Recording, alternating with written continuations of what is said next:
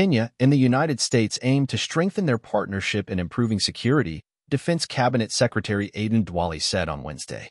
This is after the CS held talks with U.S. counterpart Lloyd Austin III on regional and global security matters. Our discussion also centered on increasing our efforts on the war against Shabaab and the need for security and stability in the Red Sea and Bab al-Mandeb, he said. Duale was hosted by Lloyd Austin III at the Pentagon, where the two discussed a host of issues on the implementation of the defense cooperation framework between the U.S. and Kenya on strategic partnership. On his part, Secretary Austin expressed his gratitude towards Duale for Kenya's role and contributions to regional and global security. He also emphasized the need to stabilize security in other regions in Africa. There is a need to continue the fight against al-Shabaab and the need for security and stability in the Red Sea and Bab al-Mandeb, Austin said. He also commended CS Duale for Kenya's role and contributions to regional and global security. In addition, both leaders agreed to continue working together to address shared regional challenges.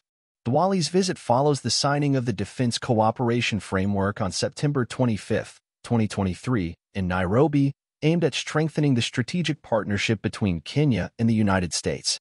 The CS, who is on a working visit to the U.S., discussed with the senators and other officials an array of issues revolving around regional security.